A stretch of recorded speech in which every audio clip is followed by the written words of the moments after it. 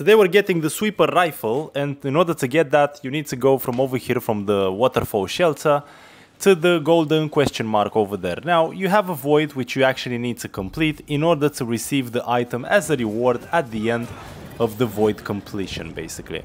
Now the void is not that difficult. You need to only use light attacks and punching a lot with Antea. This way you have a bit more damage, otherwise you're gonna struggle a bit as these enemies can be a bit difficult. And then you will reach your teleport basically in an area where you find the chest, and I'm gonna show you the statistics. This way you know exactly what to expect and if the item is worth your time. I highly recommend to get it, especially in the beginning of the game, as the waterfall is pretty easy to reach. Thank you so much for watching. Don't forget to like this video if you liked it.